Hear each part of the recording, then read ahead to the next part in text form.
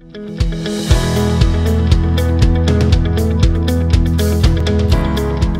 afternoon, everyone. I know I have got the worst slot possible, which is right after lunch. So I'm going to try and keep this as spacey and as interactive as I can. And I would like your cooperation in order to do so. The topic is nourishing a culture of innovation and marketing. So when first Eileen and Vivek and team approached me, I was like, this is a huge topic. And there are so many different aspects to cover.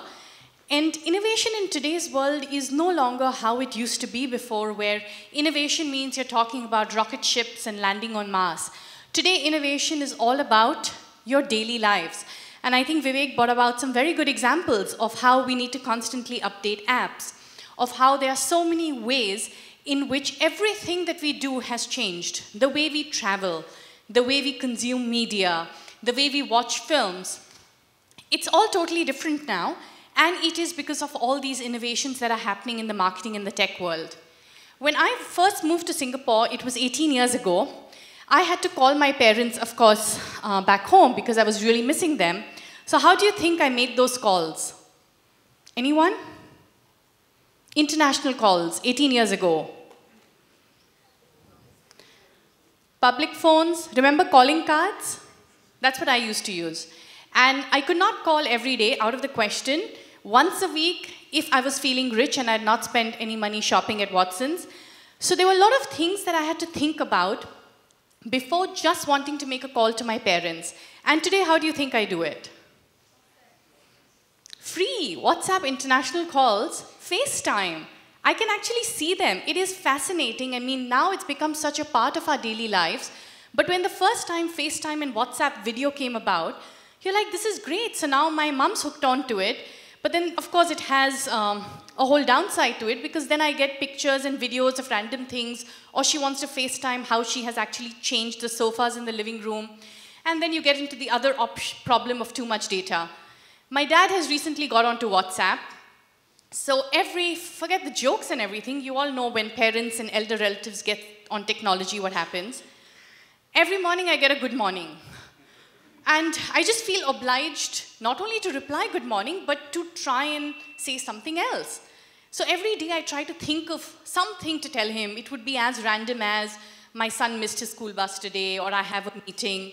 And then I realized my life is actually not that interesting, so it's very difficult to every day think of something. Today I was very excited because I told him, oh, today I'm very excited because I'm going to be talking at this event. And he immediately replied, oh, send me the video. And I'm like, what? But then actually it was a very fair ask, because for all you know, this could be live streaming sometime. So then of course I told him, I said, no, there's no video, this is about work, I don't think it's going to be interesting, so let's just move on. So moving on, what we're going to do today, I've got an R with you, and no, it's not going to be all about me, but I'm going to quickly tell you a little bit about me and about R3, the company that I work for. So I am Seema, I have been in Singapore for the last 18 years. I have done my master's in management studies, but I have always been in the agency world, worked with Ogilvy and McCann across advertising, above the line, below the line, CRM, shopper, whatever you name it, all of it. 5 years ago, I joined R3 as I'm a principal consultant there. So I work on accounts like Economic Development Board of Singapore, MasterCard, Unilever, and several others. So firstly, in my contents, I'm going to take you through highlights of a book that we have recently written. R3 has written this book, which is called the Asia CMO. Here we spoke to 13 CMOs across Asia and talked to them about exactly this. How is marketing changing in today's world? Now, while we like to think of it, this was like PM Lee's talk at Hard Talk, it was not that dramatic, but we did get a lot of good insights and great conversations with these CMOs, and some of those highlights I'll be sharing with you in today's topic. Now, as I'd mentioned, innovation in marketing is a huge, huge topic. So I have tried to bucket it in 3 sections and make it more bite-sized for the audience, because there's no way you can cover everything. You probably need a week just to talk about it. So the first thing I'm going to talk about is how the consumer has changed. We all hear about our millennials, the me generation. So we're going to talk a little bit about them in the context of marketing and how do brands need to change how they talk to these new consumers. Next is going to be technology and how technology has disrupted marketing. Because the old age of doing marketing where we used to have our print ads and watch our TV ads or see billboards, it's still there, but even that is changing. And of course, there are so many new mediums and channels and ways of marketing now, thanks to technology. And finally, no one person can do anything alone. So there is this whole ecosystem of partners that's available, which is beyond just your agencies. Earlier, it used to be, okay, I have an agency partner, I'm going to work with that agency. And now I'll be showing my age when I tell you that when I started in advertising, media was part of the creative agency. There was one agency. You didn't have a creative media, social, content, UX, UI, and all these different agencies. There was one agency that did everything for you. But today, that whole framework has changed. And not only do you have agency partners, you have these big boys, which are called the FANG, the Facebook, Amazon, Netflix, and Google, which have completely changed the dynamics. Earlier, when you were looking at advertising, no brand or marketer is going to go and talk directly to a TV station. You have a lot of middlemen, someone who will plan, someone who will buy, someone who will negotiate. Now, Facebook and Google are knocking doors on brands, and they're trying to give them solutions that are customized. So the way marketing has done has kind of broken a lot of walls between media and publishers and agencies and brands. Now brands are actually talking directly to consumers. Because why do only people who work in advertising have bright ideas? Consumers do. So even brands like Unilever are looking at how they can do crowdsourcing. So this is a big part of how innovation is happening in the partnership landscape. And then finally, at the end of my presentation, we will do a recap and Q&A. But feel free to stop me at any time if you have any questions on anything that you see up here. So a little bit about R3. We are very proud to be a Singapore homegrown company that has become a global company. And in fact, here, my boss and the co-founder of R3, Shufen Go, was meant to be here to talk to you, but she is in London on work. So she is the co-founder of R3 as well as the president of IAS. The reason for our existence is we want to help marketers get better at their marketing when it comes to effectiveness as well as efficiencies. So everything from looking at marketing ROI, are you working with your right partners? Are you investing your media money properly? All this would be something that we look after. We like to think ourselves as coach, where we help different agencies and marketers come together to actually have the best optimized marketing plans and solutions. If you can play the video. Who is R3 and why are we here? We are here to help you answer some of your toughest marketing questions. How can I evaluate my marketing partners to improve performance? What is the return on my media and marketing agencies? Which digital agencies should I be working with? What's a fair amount to pay them? How can we best align with our marketing partners to help grow our business? We've been in the business of driving highly collaborative, effective, and efficient solutions for our clients since 2002. And since our founding, we've expanded globally to provide in-market support. Our work now covers more than 65 countries and 8 of the world's top 20 marketers. Most of our senior consultants are ex-agency heads or marketing directors, and we make it our business to offer the best counsel possible with independence, with insight, and with integrity. So if you have any questions, we are here to help. We are proud to work with 8 of the 20 biggest marketers and brands in the world, and you will see a lot of your familiar names over there. And in addition, we spend a lot of time and effort to do research to keep abreast of everything that is happening in the marketing space, where things change so quickly that no one person can be an expert, and it's very important for us to keep on reading, keep on learning. And these are some of the different publications we have. All of these are available on our website, so you can feel free to look at it. Okay, so let's begin.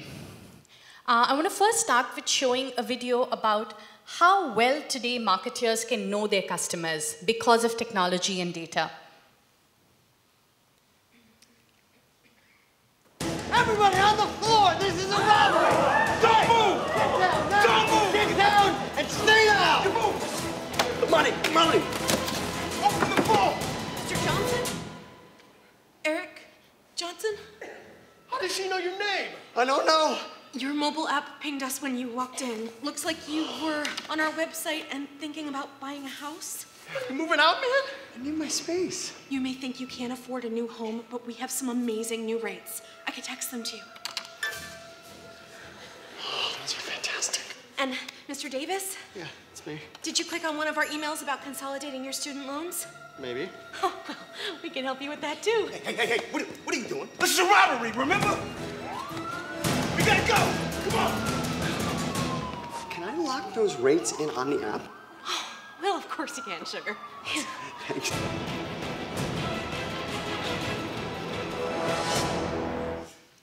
It's not really far from the truth. With the amount of kind of digital footprint that we are leaving behind, it's scary how much complete unknown strangers know about us. Now, this is a quick question. This is a doorbell. Imagine you're standing in front of a door and this is the doorbell. How would you ring this doorbell? It's not a trick question. It's very simple. How would you ring it? How? How would you press it? Like this? How many people over here are in their 20s? Anyone? How would you press it? Would you also press it like this? Yeah? What they say is that there is a new generation of people who are called the thumb tribe. They would actually press this doorbell like this.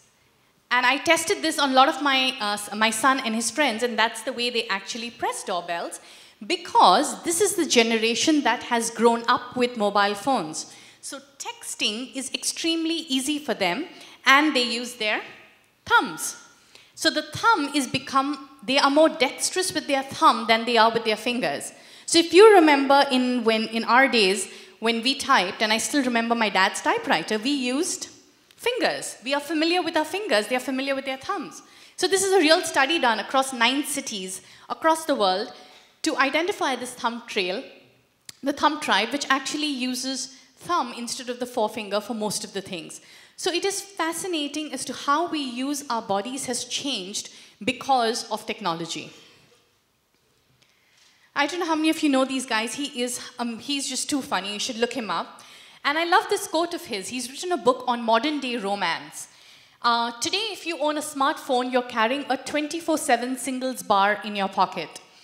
And he says that today, any geek, any nerd, anyone who has no game, it's so easy to actually start chatting with a woman or the other way around, just because you have all these kind of apps and you have this beautiful thing in between two people, which is called a filter. You can say things. It makes you bold. It makes you ask people out a lot more simply. And this, again, has fundamentally changed the way people view relationships. And that is true even closer to home in Singapore, with the number of dating apps, not only the likes of Tinder, and don't worry, I won't ask who wants to put their hand up and say that you're on Tinder, but I'm sure many of us are.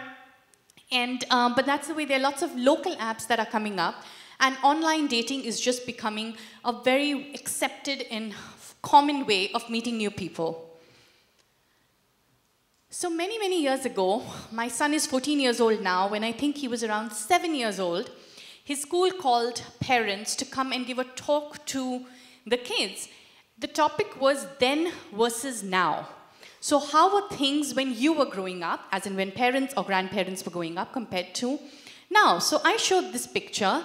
Half of the class had no idea what this was. The other half had seen it in movies or something, so they knew it was a telephone. But what amazed me was a question that one of my son's classmates asked. He asked me, "What can you do with this?" And my answer was, "It's a phone, dude. You talk with it." But later when I thought, it's a very fair question, because for them, this is a phone. And what can you do with this phone? Lots of things, right? You can do pretty much everything. You can tell people random stuff on Snapchat, which goes away after, 10 hours or something. I've never understood the purpose, but that's what you can do. You have a lot of bragging rights. You can put up pictures on Facebook, get people envious about where you're going and how fancy your life is. For your entertainment, you can read Donald Trump's tweets. You can ride with strangers in Uber Pool or Grab Hitch or Grab Car. And so random people you don't know and you're actually sharing rides with them. You can be healthy. You can monitor sleep patterns. You can track your runs. You can monitor your heart rate. You can spend money on everything from groceries as well as to high-end fashion. Whatever you want, it's just a click away. You can waste a lot of time playing Candy Crush, of course. You can find food. Now, while I was typing this slide out yesterday, I was chatting with the millennials in my office. One of them has 4 different apps to order food. I get it. She has 7 apps which are food review apps. So I'm like, why would you need 7 apps to review and then 4 different apps to order? But that's the way it is. She's like, why not? Like, you'll be informed and you'll know what you're going to eat and how it is. I was like, okay.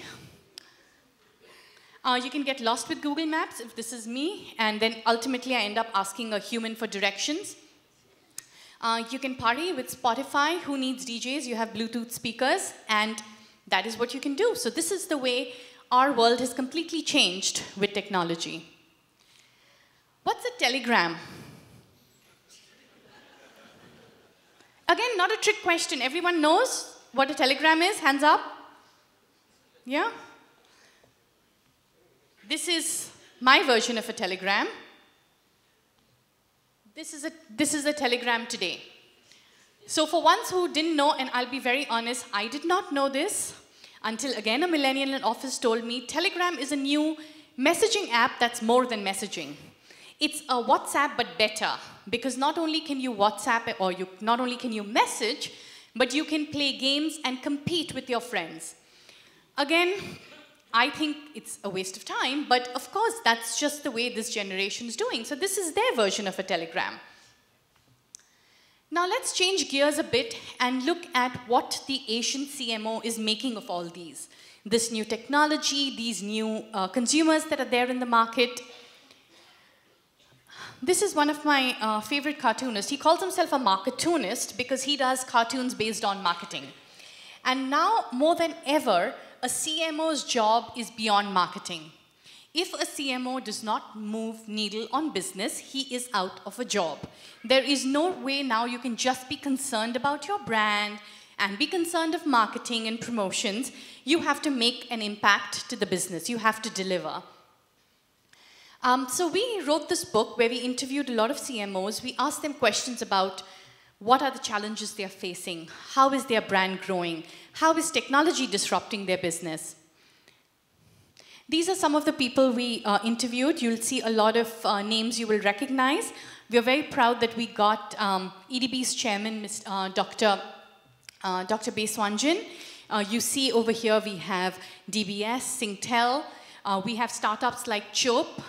We also wanted to not just keep this to big regional and global brands like a MasterCard or Coke, but we also went to Thailand, to Indonesia, to India, and we spoke to emerging and startup brands over there. So for ones who have not seen the Gojek case study, which is a brand out of Indonesia, started maybe 2 years ago or so, I would encourage you to go watch it. It has fundamentally changed the way people in Jakarta live and how life has been made so convenient for them. The brand Cafe Coffee Day is the Starbucks of India. It was very interesting talking to the CMO there because she was explaining how from a tea drinking culture, that's what an Indian as a nation is. In fact, I think I'm the only Indian who does not drink tea, and I need my coffee fix. It was interesting how they're actually attracting consumers. Mitra is another great brand, which is a fashion online retailer, kind of like the Indian Net-a-Porter. So it was fascinating talking to these people from diverse markets, but all of them are facing similar challenges and, of course, have the same opportunities, because in the global world today, there are no walls and no barriers. We also did a survey, and some of the findings you're going to see in this presentation here, and these are the different brands that participated in the survey. So these are senior marketeers who are global, regional, as well as local marketeers, and what, again, they told us about marketing and innovation. DBS, for example, it's fascinating. DBS is one of the age-old Singapore brands. They're around They have so many people in the organization. They say that there are 20,000 plus. But one of the ways in which they became the Digital Bank of the Year last year. And one of the key ways the CMO told us that they had to do this is because they need to start acting like a startup. And this is DBS. Like when you think of DBS, you're like, they seem to be, you have associations with POSB, and they are the historic legacy bank. But no, actually, they are propelling themselves very fast into the world of fintech, e-commerce, m-commerce, m-banking, and they have realized that if they don't do this, then they're going to be left behind. So one of the things that we asked the CMOs was, how prepared do you think are you to face the future? So 86% said they were, which is heartening, but all of them pretty much said that they need, and their team needs, an upgrade of skills. We asked them, do you think your marketing strategy is innovative? And only 3% totally agreed, because everyone knows with the way things are changing, you need to constantly evolve and do more innovative. Now, I'll come to the first pillar of innovation in marketing, which is the consumer. This is our consumer reality today. They want everything, and they are going to actually look at every kind of channel to get it, plus they want it now. This is a very interesting video on the millennials and how they think and how they behave. So if you could just play this. Stress, right? Now you add in the sense of impatience, right? They've grown up in a world of instant gratification. You want to buy something, you go on Amazon, it arrives the next day. You want to watch a movie? Log on and watch a movie. You don't check movie times. You want to watch a TV show? Binge. You don't even have to wait week to week to week, right? I know people who skip seasons just so they can binge at the end of the season, right? Instant gratification. You want to go on a date? You don't even have to learn how to be like, hey. You don't even have to learn and practice that skill. You don't have to be the uncomfortable one who says yes when you mean no, and says no when you mean no, and yes when you... You don't have to swipe right. Bang, I'm a stud. Right? You don't have to learn the social coping mechanisms, right? Everything you want, you can have instantaneously. Everything you want, instant gratification. Except job satisfaction and strength of relationships, there ain't no app for that. They are slow, meandering, uncomfortable, messy processes. And so I keep meeting these wonderful, fantastic, idealistic, hardworking, smart kids. They've just graduated school. They're in their entry-level job. I sit down with them and I go, how's it going? They go, I think I'm going to quit. I'm like, why? They're like, I'm not making an impact. I'm like, you've been here 8 months. You know? It's as if they're standing at the foot of a mountain and they have this abstract concept called impact that they want to have in the world, which is the summit. What they don't see is the mountain. I don't care if you go up the mountain quickly or slowly, but there's still a mountain. And so what this young generation needs to learn is patience. That some things that really, really matter, like love, or job fulfillment, joy, love of life, self-confidence, a skill set, any of these things, all of these things take time. Sometimes you can expedite pieces of it, but the overall journey is arduous and long and difficult. And if you don't ask for help and learn that skill set, you will fall off the mountain, or you will, the worst case scenario, and we're already seeing it, the worst case scenario is we're seeing an increase in suicide rates, we're seeing an increase in this generation, we're seeing an increase in accidental deaths due to drug overdoses, we're seeing more and more kids drop out of school or take leaves of absence due to depression. Unheard of. These are all, this is really...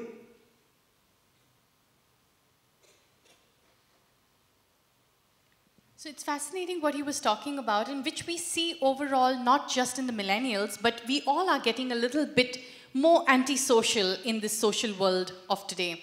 And more so with the millennials. So it's interesting to see that how do you actually, for a generation that is so impatient and wants instant gratification, brands are still talking about, we want to engage with them, we want to build lifetime loyalty, we want to show them films that are 10 minutes long.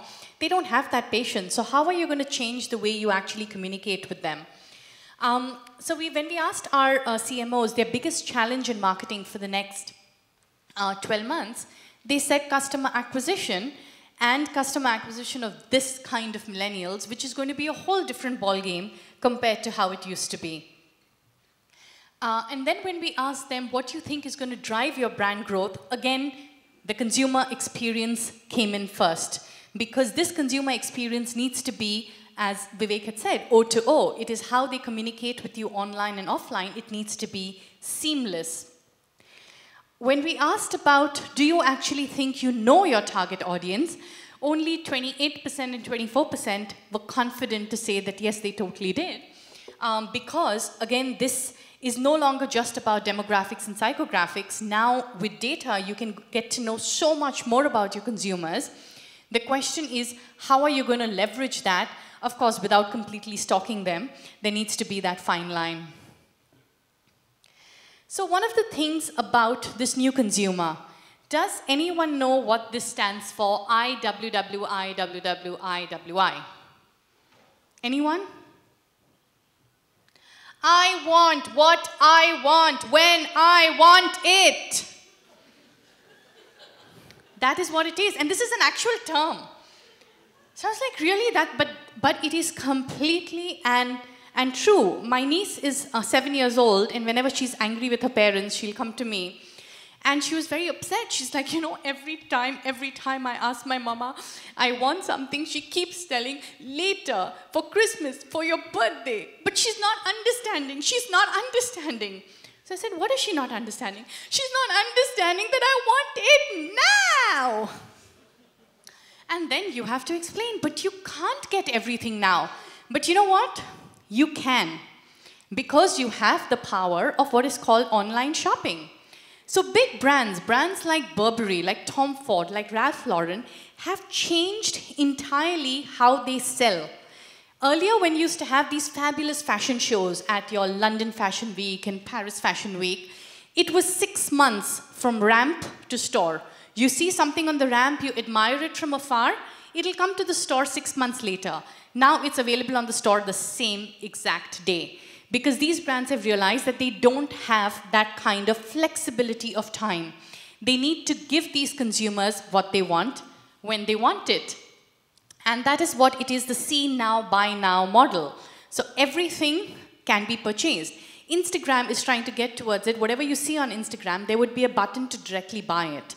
And that is how impulsive shopping is going to be. It's no longer that you're going to a supermarket at NTUC and at the end of the cashier you see some chocolates and you pick it up, and that was your impulsive shopping. At least that's the way impulsive shopping was in my time. But now impulsive shopping could be anything from a car to a fashion brand to a shoe to a new watch, and you can get everything at the time you want. This is an extremely interesting case which is actually leveraging this insight of this new consumer of who wants to actually get things immediately, but they also are discerning. They are not foolish. They are not going to click on every banner or answer every app and decide that, oh, I'm going to just buy this. They do want to have that experience. There's so much choice, confusion, and anxiety involved in buying cosmetics. People often stay with what they know. In this environment, how do you get people to trial your product? You give them an entirely new way to try on makeup. Oh my God! Oh, it's exciting, isn't it? This is Makeup Genius from L'Oréal Paris, the first mobile app to let you try on makeup using nothing but your phone. Makeup Genius scans your face and then allows you to select from a huge range of L'Oréal cosmetics. And the result is so realistic, it's like you're actually wearing it. There I am! It's red lipstick. Oh, I could look like pure reds. Oh, wow. To users, it seems like magic. But the augmented reality behind Makeup Genius was 18 months in the making, incorporating thousands of products and over 100 unique facial expressions. You can try on just an eyeliner or create complete looks. Once you like what you see, you can save your look and share it with friends. And you can purchase directly from the app. Makeup Genius takes the hassle out of the in-store experience, allowing you to scan products and try them on virtually. The launch of Makeup Genius caused something of a stir.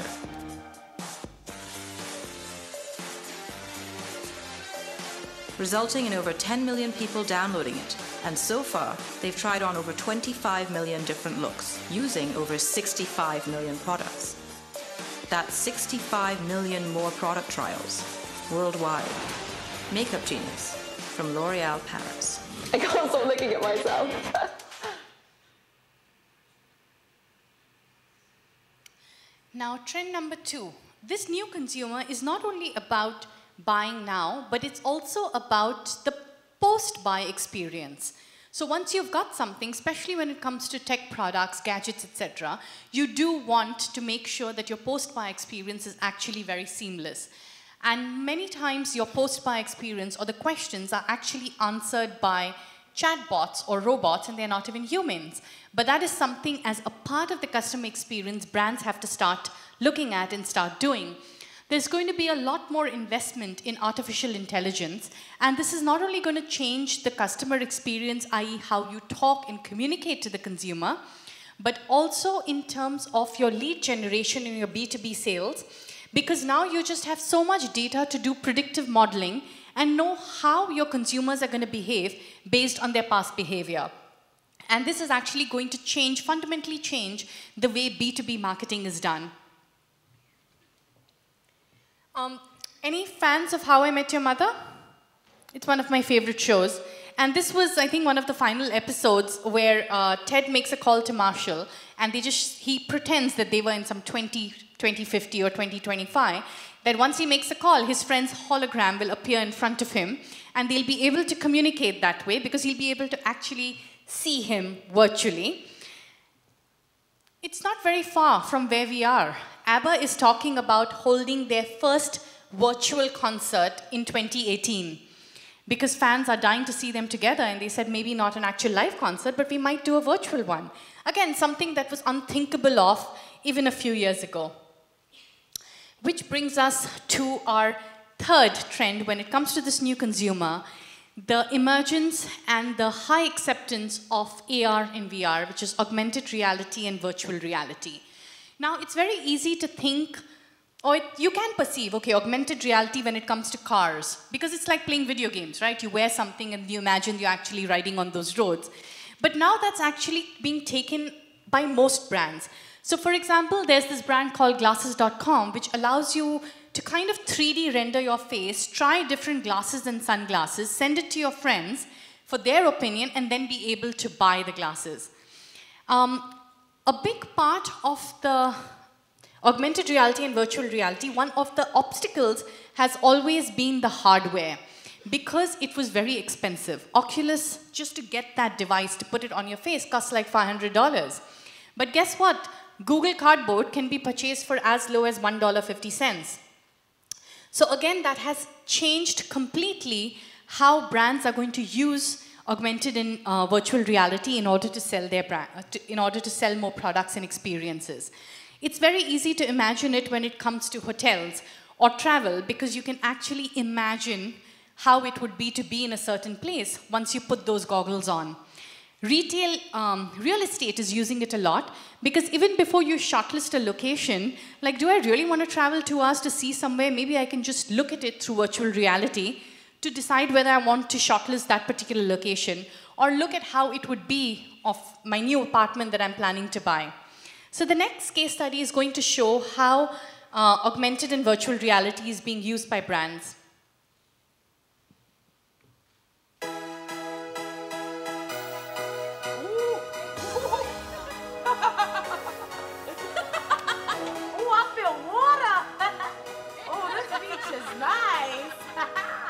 What beach was that? I want to go to that one. Hawaii. That was Hawaii. That was Hawaii? Yeah. Oh my god! Just the view is very cool, and when looking down is such an intense feeling. Yeah. Beautiful.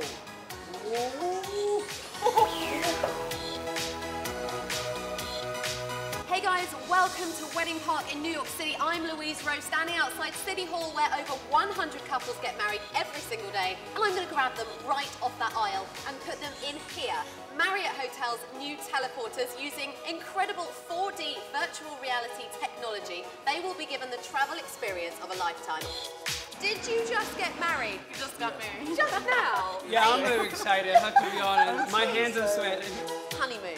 Would you like to go to London right now? Let's do it!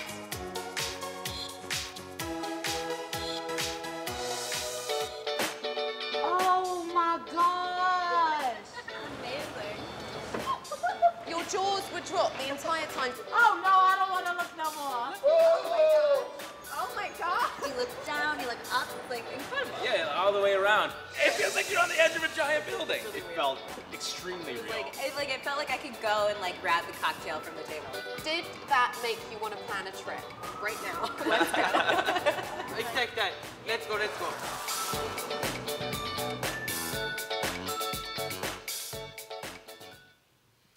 Teleporter usually used to be something that was going to only be in Star Trek. But it actually exists today. You don't know what's going to happen tomorrow. Having said that, we can have as much technology and we can be innovative, but ultimately, the one thing that marketing and brands have to do is to listen to their consumers, and that includes brands that are 70 years old and think that they know everything. Everyone needs to constantly be aware of how this consumer is changing. So the 3 things to remember when it comes to this new consumer, brands will need to start collaborating. They need to collaborate with the consumers themselves, with their agency partners, with tech providers, and internally, externally in order to make these things possible. It's extremely important to stay hungry and stay curious. Events like these, which give you an opportunity to learn new things, meet people, or what we're talking about, networking and understanding what everyone else is doing is going to be very important. And data can be very scary, but can also be a very, very useful tool in order to predict things about your consumers, about what they would buy, what they may not buy, what kind of consumer experience that they want. So it's extremely important to be attentive to this. Now we're going to move on to our second pillar, which is innovation in technology. This is what the future of smart devices can be, or is pretty much happening now. So when we asked our CMOs, do you understand digital and technology in marketing? Only less than 20% totally agreed, because everyone believes that we have a lot to learn and it's constantly evolving. I'm satisfied with my organization's digital and technology in marketing. 60% disagreed, again, because there is no way it's actually being maximized, and there's a lot that can and should be done. What would improve the organization's use of technology? A skilled team or agency partners and integration with the overall business strategy. So no more can you just have silos when it comes to technology, marketing, IT, etc. It needs to come together. This was very interesting. When we asked, with your capability right now, do you think you've future-proofed yourself for the next 3 to 5 years? Only 10% totally agreed with it. 90% said that they actually don't think they are there, and they need to do a lot more to future-proof themselves. This year, it is said that a chief marketing officer is going to spend more on technology, on IT, than your chief innovation officer. That is how much is the impact of technology when it comes to marketing. And when we talk about these marketeers, it is fascinating that these are some of the biggest brands in FMCG and the CPG world. 90 of 100 of them, out of 100, 90 of them actually lost market share last year. And that is completely changing, because when we think about marketing, the first brands that come to mind are your Unilevers and P&Gs and Nestle's of the world. And they are all losing market share because they need to be able to evolve and adapt a whole lot faster than what they are. And all these marketeers usually have always used loosely called traditional media when it comes to their marketing platforms. So they love their TVCs, they have got their billboards, they have their print ads and radio. But today with digital and technology, even your traditional media can become interactive. And this is a great example of that. Hej! Apotek Hjärtat här. Vi finns för att du ska kunna leva ett längre, friskare liv. Det är därför jag är här. För att lagom till det nya året hjälpa dig skaffa nya, hälsosammare vanor. Vi har utrustat den här digitala skärmen med rökdetektorer. Sen placerar vi den här där folk röker mycket. Och varje gång någon tänder en cigarett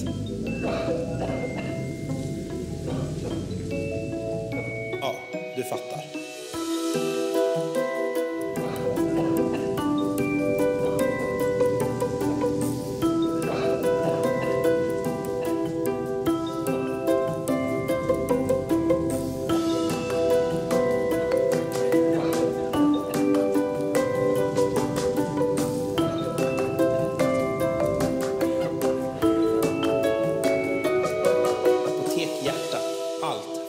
Friskare år. So when it comes to technology disruption, there are brands that are disrupting just the way everything was done before. So we all know about Airbnb. Maybe 5 years ago, 6 years ago, if someone would have told you that you're going to pay good money to go and stay in a stranger's house, you'd be like, yeah, I don't know, why would I do that? I'll just go and stay at a Marriott or a Hilton or a YMCA or wherever I usually do. But Airbnb has fundamentally changed the way we travel, the way we experience things. And it is fascinating that it's a multi-billion-dollar company. It sells destinations and homes. It does not own a single real estate. Uber gives you transport. It does not own a single car. And that is what the sharing economy has done today. It actually, if you think about it, it's actually going back to the age-old days of the barter system. You have milk, I have water, maybe we can have a barter in exchange. That's what sharing economy fundamentally is. But it has become a billion-dollar industry thanks to the Airbnbs and the Ubers of the world. And it's not just in travel. This kind of disruption is happening everywhere. So if you look at Revolt, it's basically a peer-to-peer lending app. You remember earlier when you needed a loan, you have to go to the bank, you have to fill out 20 different forms, they'll ask you to wait for 6 weeks. You don't have to do this anymore. So what are banks going to do? Banks have to embrace fintech.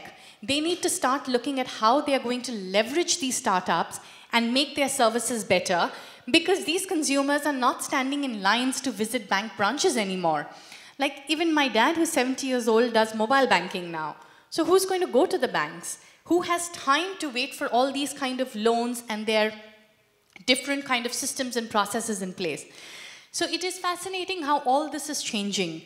I would urge you to go and look at this brand called Mink.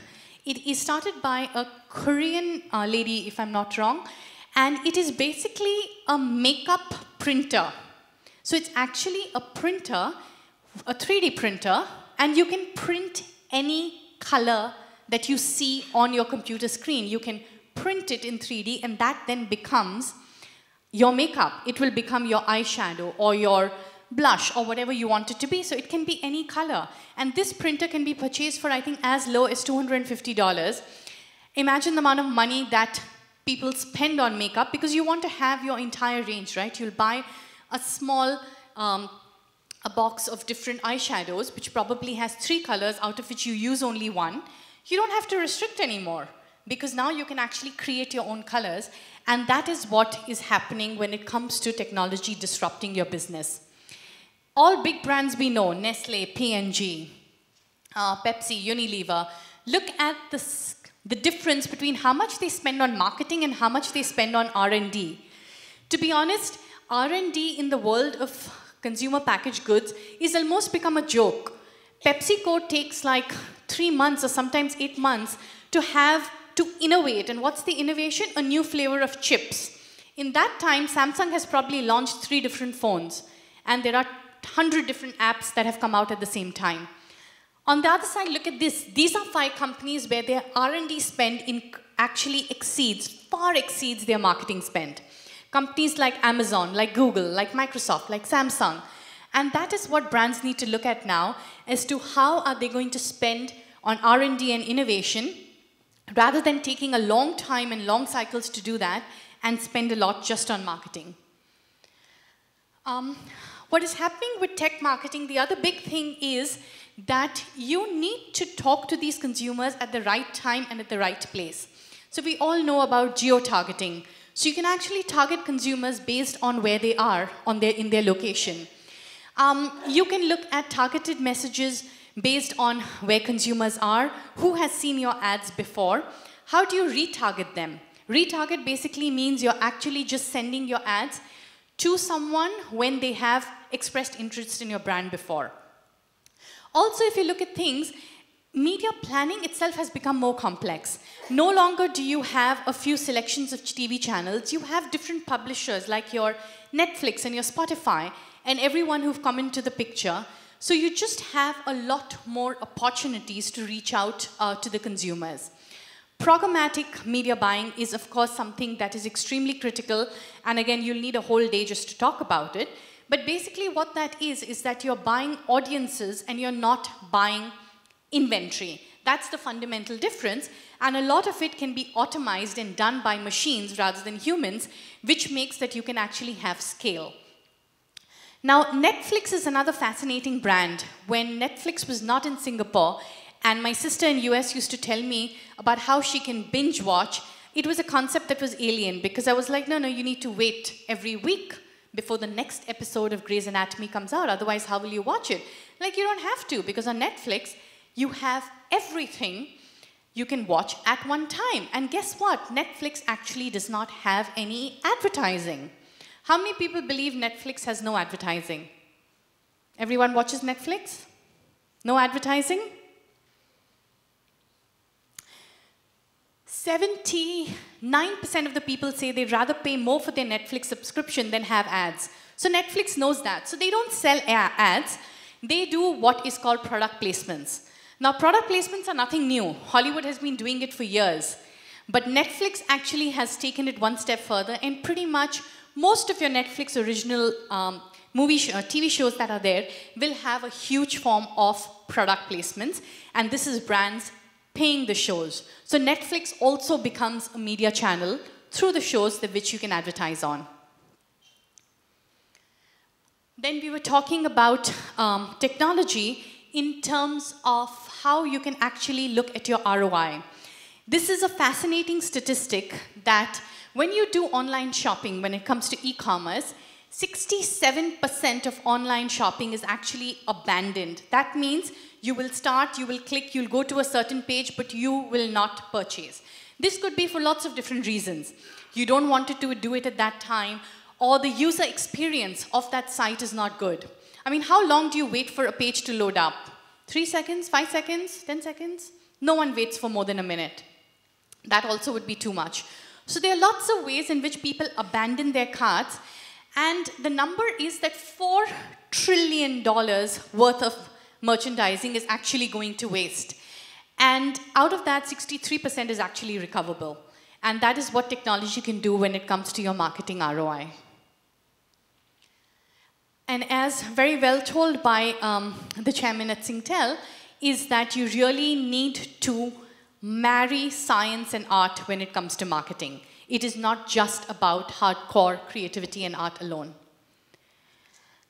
So combine your forces, look at your partners as well as internally, invest in R&D, and embrace data, as scary as it may sound. Lastly, we're going to look at partnerships. So partnerships is, as I mentioned, it goes beyond just your agencies. It's the entire ecosystem that you have.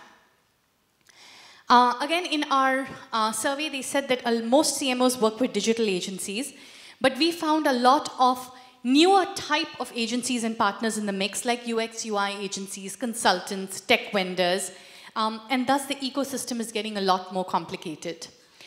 In order to increase this complication, consultancies like a McKinsey and Accenture, a PwC, are actually buying agencies and coming into the marketing space. The M&A value of these kind of acquisitions last year alone was over $2 billion. Brands are looking at different agency models. So some of them are moving things in-house. Just today it was launched that StarHub in Singapore is actually opened its new social media and analytics agency called Curiosity, which is basically going to be their in-house agency. So they're not going to be using agencies anymore.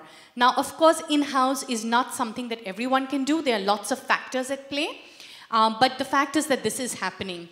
Marriott, another great example, who's actually developing content on their own. They are developing content films, like a Bollywood film, but Hollywood film, but much shorter, to sell more of their hotels. But they're just doing it in a very clever manner.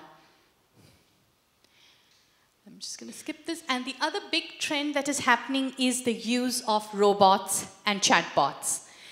There is this lingerie brand which found an uplift of sales of a huge percent just because they started using an AI-enabled robot they call him Albert, to actually do their media placements online as well as their creative. So when it comes to dynamic creative optimization, you actually can have multiple different messages, multiple different images, just keep on doing different permutations and combinations to see what works best. And that, of course, cannot just be a human effort. So there is a lot happening in this space when it comes to non-human touch in advertising and marketing. I'm skipping that video because I was just shown a time that I have less time and I wanted to leave some time with you for questions. This is an interesting quote by the founder of Chope on how you need to have people who know about advertising and marketing to partner with you in order to do better. So brands are now should think of themselves as a conductor in an orchestra, where they actually look at all these different partners, whether it's your tech vendors, whether it's agencies, whether it's consultants, everyone coming together. It is extremely important for marketers to strengthen their internal teams, to send their people to sessions like these, to trainings, having workshops. Because if you don't build the internal capabilities, you're not going to be able to get better in this fast dynamic environment. And of course, keeping an open mind. Robots are bloody scary. And to know that they actually can be more creative than humans and buy ads and do everything can be daunting, but it's important for marketers and brands to test and learn these different new avenues to do things. So on a parting note, if you forget everything I say today, just remember these three things.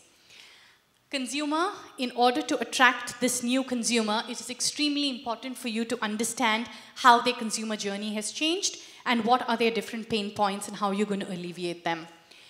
Technology, R&D, and data are going to be extremely critical for you to be able to do breakthrough marketing. And finally, when it comes to partnerships, you need to redefine your agency and look at who are the different partners in the ecosystem that you need to get along with in order to create a more optimized and better ROI planned marketing effort. Now, all this, we have seen fabulous case studies here, but we always have to remember that every good work that you see, for that, there are at least 50 really rubbish work out there.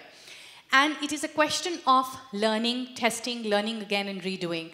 So while success might look like, oh wow, this is successful, you don't know everything that happens under the iceberg and all the effort, the pain, the time that talent is constantly taking to learning, to innovate in order to make something a success. So on a parting note, every presentation must have a Steve Jobs quote, so I had to add one in. But I really like this one because it's totally relevant for this entire event, that if learning stops today, innovation stops tomorrow. Thank you very much.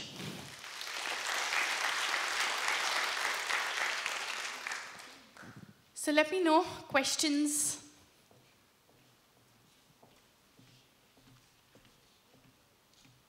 We have 10 minutes for questions. That's why I spoke really fast in the last section.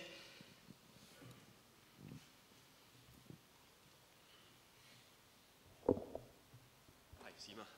Just check with you, if you were to tie your whole presentation in a quick one line or something, how you tie it to PMEs and job markets? So when it comes to overall with PMEs and especially the job market, I think, and I know you will hear these words a lot in this week of events, but the most important thing is to stay curious. And I know this is cliche, but there is no other way to sum up innovation, because innovation today is not dedicated or something that only one person or set of people can do. And only if you're constantly learning, constantly reading, and asking a lot of questions. No one person is an expert, and experts need help nowadays. Plus, there are so many different multidisciplinary topics that it's extremely important to share and ask questions to the relevant people so you can learn more. And that would be definitely one of the biggest takeouts for anything to do with innovation.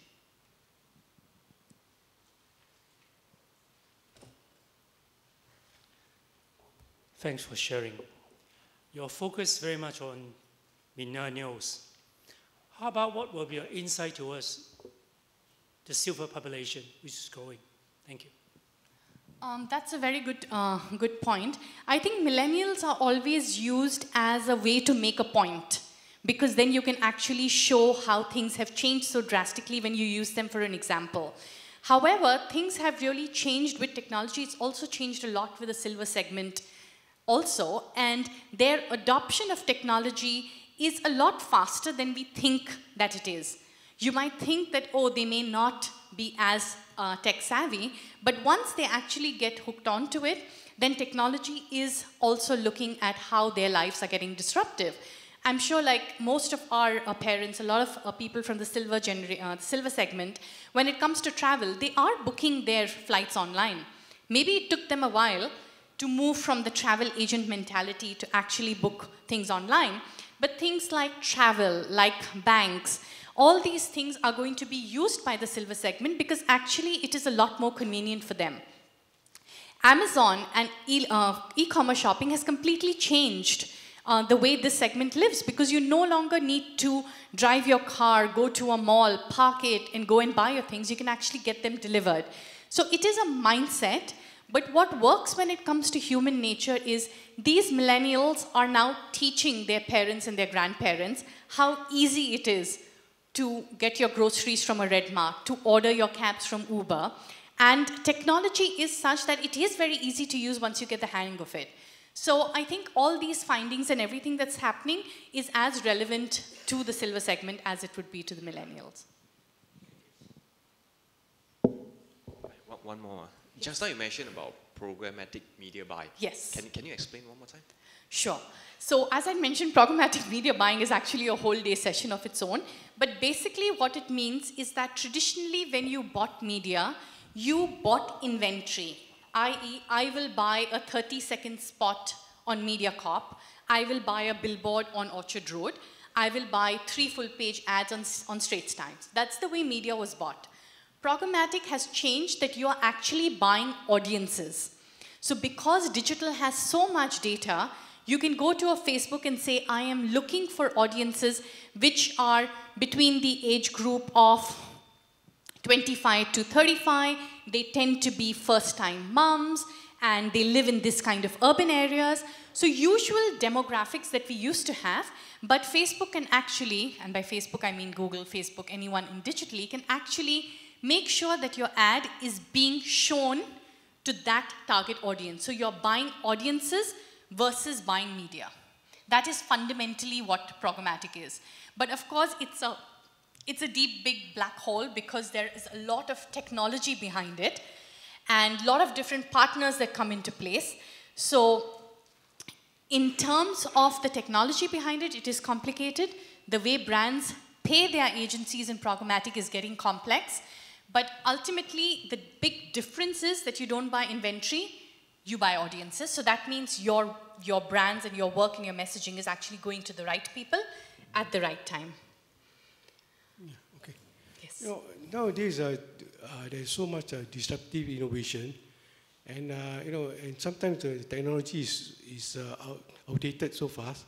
So let's say you want to be competitive. How do you keep ahead of your competition and be better than them? Is there any technology or any kind of thing that you can do to be able to be better than your competitors? I think one of the key things to be better than the competition is to actually stay ahead of your training and your reading and your learning. Because only when you do that will you be able to know what's happening or what's going to happen. And so there is no magic bullet or one pill that you can take and you will be able to always have that kind of advancement to your competitors. But the most important thing would be an attitude. You need to have an attitude to want to learn and do things differently in order to make that impact. Hi, sorry, I have a question for you.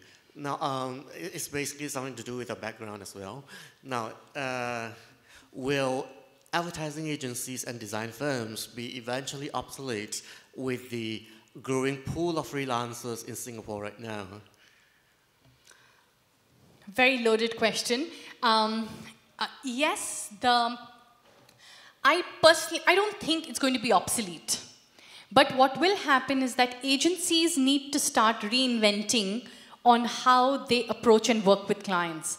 So earlier it used to be you give a brief to the agency will read it and tell you, okay, my creative director is going to think about it, we'll come back to you in 3 weeks' time. The creative director reads it 3 hours before the presentation and then comes. I'm exaggerating, but what happens is that that kind of time is not going to be possible. And an agency is never going to be able to employ everyone that the client is going to need. So clients now need a lot of user experience people. It may not be possible for all agencies to have all of them, so you're going to need freelancers. So the word that we use a lot at R3 is the ecosystem. That it's not like one person or one party will be obsolete, but the ecosystem has evolved so much that everyone needs to know who to tap onto at the right time. Did I answer your question? Probably time for one last. No? Hi, just want to share various platforms of social media, right? So how can it be relevant to B2B marketing? So when it comes to B2B marketing, your obvious social media platform would be LinkedIn, because it helps you create groups and connect to your audiences. But what is also seen is that in B2B marketing, even platforms like Facebook are coming into play, because a B2B marketer, you're talking to a B, which is a business, but you're not talking to a building, you're not talking to an entity. You're ultimately talking to the procurement person in that business. You're talking to the CTO. You're talking to someone who you're going to sell to.